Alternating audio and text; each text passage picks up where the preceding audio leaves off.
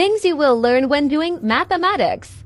Equation of a cycloid. So you've got a circle of radius r. So imagine you've got a wheel of radius r, and the wheel is rolling along a table. You're trying to keep track of this one particular point. As the wheel is rotating, this point here will move in this manner. It will follow this path. Well, this path here is called a cycloid. So as time ticks away, let's say 1 second. 1 second, the wheel will be here, and that particular point will be right here.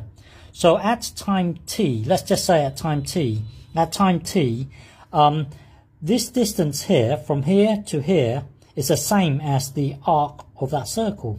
Because if you imagine a wheel rotating, the distance from here to here will be the same as the distance along a circle, along this circle here. So what is this length here? Well, that length there will be 2 pi r, which will give you the whole circumference, and then cut it into 2 pi equal pieces and then times t. Well, that length there is simply rt. So hang on.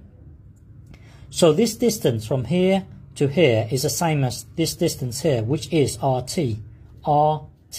So the x location at this point here would be rt. Take away. Now if you imagine, let's draw a horizontal line here. This angle here is t. So what is this? Well, that triangle there, hang on, let me just enlarge the triangle. So you've got a triangle here with angle t. This length here is given by, remember, our circles of radius r. So this length here will be r sine t. This length here. So this length here would be r sine t. So the x location of this point here would be this length, which is rt, take away from here to here, which is r sine t. And what is the height of this particular point? Well, the height of this particular point, which is the y value here, the y value would be, well, get the whole radius.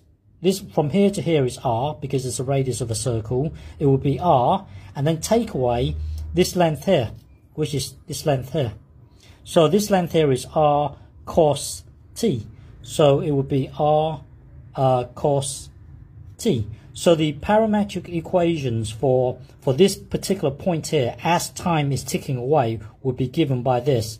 The x location would be rt minus sine t. That would be the x location, and the y location would be r bracket 1 minus cos t. Cos t. Okay.